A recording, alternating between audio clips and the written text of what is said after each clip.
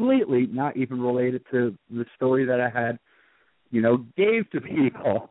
So, of course, I'm reading the review. I'm like, what an asshole. He never even read the book. You know what I mean? This is what's going on in my head. It was definitely personal, yeah. Yeah. So, of course, I had to make a comment back to him saying, dude, I hate to ask, but did you read the book? Because, your point that you made here isn't even, consistent with the book. And he said that the investigating tactics that I took in my book, he would have did completely different. It was completely asinine. Now, my book is not about investigating, needless to say.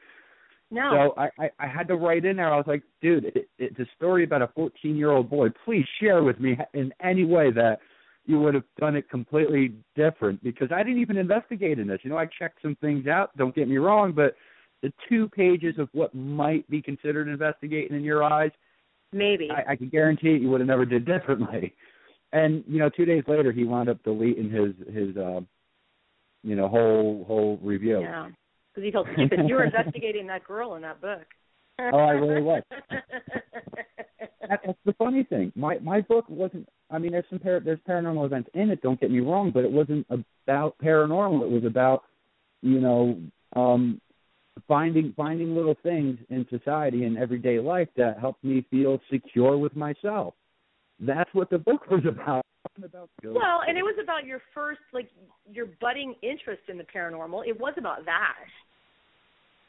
It was on the interest. It was based around that, but it wasn't about it. And that's funny. No, it just sounds like a guy that had an axe to grind with you, and he just used Totally. what opportunity he could to do it, even if it was unrelated. Yeah. Absolutely. Completely. But it's all good. But that's just the way critics are every once in a while. It's rather they see that my work is doing better than their work, and they're like, oh, I got to trash him and go into some assumed name and, and make him feel stupid, and then ensure people that in my review that everybody knows that my book is a lot better. That's basically what it was. Yeah. I've never gone the business of absolutely just downright trashing. Hang on one second. Yeah, it's just bogus that somebody had to do that. He was just, a troll's got a troll. You know that. You can't take it personally. It's not personal. It's just bullshit, and you know it. Yeah, it's just childish high school bullcrap. It's all jealousy. Oh, this person did this. Mm-hmm. And it just doesn't matter how old you get, Jason. It's always going to be there, and we just have to deal with it and go on with our lives. Well, that's going back. That's why I just stopped. I didn't even read critics. I don't even read those kind of posts. If I ever get anything, which is very rare, someone comes on my Facebook and just is an ass, I don't even engage in conversation with them. They just get deleted, and that's just how it is. Yeah. You can't engage in conversation with someone who's that hostile anyway. Yeah, I'm the same exact way. If anyone comes, makes a post on my Facebook or even sends me a private message, in some way or form, whether if it's questioning, what I do, or even if it's questioning somebody else. I had one guy sit down and say, the psychic, she's fake. I'm like, all right, you're deleted and blocked now. Not because I even know. It's completely irrelevant. But how the hell can you, prove that a psychic is fake or not? You can't. So why are you telling me she's fake? You know what I mean? And if you're going to sit down and trash someone else or say something bad about someone else, however you want to say it, what makes you think you're not going to do it to me? So, I mean, completely, immediately delete and block. Right. Or do like we did, we actually went out and experimented with psychics to see if, to see what we could do to ensure that if they got something right, there was 100% absolutely no way they would have known that. Yeah. And, we thought we were going to bust some people, and we didn't. We actually were shocked at some of the things that came across. And, that's another thing, too, is the whole difference is, okay, there's psychic, there's scientific, there's religious, there's the spiritual, there's the metaphysical, there's all these people and how they do this, their methods. I'm sorry, but use it all. If people are truly psychic, then there's a science behind it. So let's figure it out. Let's figure out why it is that they can tune into these different, senses or whatever the case may be. Figure out experimentation. Mm-hmm. I agree. It's actually very interesting. When you use a psychic's perspective on an investigation, and they happen to be right, it kind of blows your mind sometimes. It's almost to the point where it's almost like seeing a ghost, you know, seeing what they have to say, and you know, they nailed it. But yeah, we get all that. I can't believe that you did something with Chip Coffey, because I don't like Chip Coffey. I can't believe you did something with so and so, and you know, it's, hey, you know what? He's a great guy. I know him personally. I've known him for a long time. I have met him personally. I actually spoke at one of his Coffee Talk events years ago in Roswell when he first started doing them. He's a great guy. Mm-hmm. And Jody, yes, I think that you're right about that, and that's my Chip impersonation. I know, you sound just like him. Yes, and he's a I don't know. Yeah, he's a really good guy. He's helped us out a lot. Yeah. And we go to conferences and hang out a lot. But yeah, he is a really good guy. And what's funny is that that's where people base their judgment. They base it off of what they see on television. Yeah. And that's not, you know, seeing 23 minutes of someone is not their personality. You know, it's not who they are. Yeah. Yeah. Yeah. I've always told people that television is going to make you out to be whatever they want you to be. It's as simple as that. If they want you to be the idiot on the show, then you're going to be the idiot. If they want you to be the hard ass, then you're going to be the hard ass. And people have to realize that's not who they are in real life. And I've said that 100 times. I mean, TV is TV. TV is about ratings. TV is about making the network as much money as you possibly can. And they're going to ensure. Yeah, and they're going to ensure to make sure that, you know, you make them as much money as they possibly can. They don't care about the paranormal.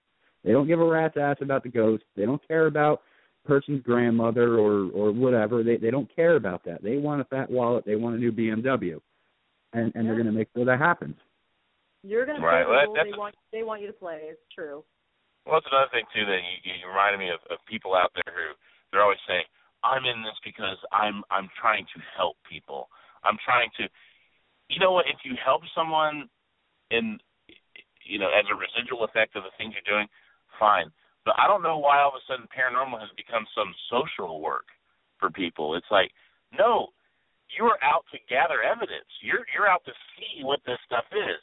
Helping someone in the long run, you know, that's just a residual effect of it. But, you know, I think that's the danger where people all of a sudden that you know, watching TV all these years, they form a paranormal group, all of a sudden they're psychiatrists. And they can walk into people's homes and psychoanalyze them and tell them what to do, how to do things, how to live your life. You know, oh, my God, you should be scared. You should sell this home right away because, you know, there's a demon here. Come on. These people are being... There's a presence. It's dangerous. If you walk into a home with someone who's already mentally unstable and you tell them all that kind of stuff, you may just set them over the edge. I could share with you a funny story. Well, not a funny story, a fucked up story, but needless to say, I mean, it's funny on the end. I did an investigation. I got called in to do an investigation about a year ago, maybe a little less than a year ago. Probably, you know, closer towards the spring. And, you know, I go to this place, and it's just an apartment, well, not an apartment, but a bi-level house. And, you know, one family was on the bottom floor, and, you know, she had her brother-in-law or something like that on the second floor. And whatever the case is, it doesn't matter. But she calls me in. So I said, okay, I will set up a preliminary interview. I'll figure out what's going on, and I'll do what I can. And I'm interviewing this lady, you know, asking about all kinds of weird shit, much like I always do, and trying to figure out if there's any truth to what she's saying or if she's looking for attention or whatever the case is. But she mentioned that she had a previous team in there from Long Island, and they spent 2 hours in there and told her that there's a demon in the house, which is hence why I'm in there, because she got freaked out and wanted another opinion. And I'm like, okay, ma'am, we will do what we can to help you out.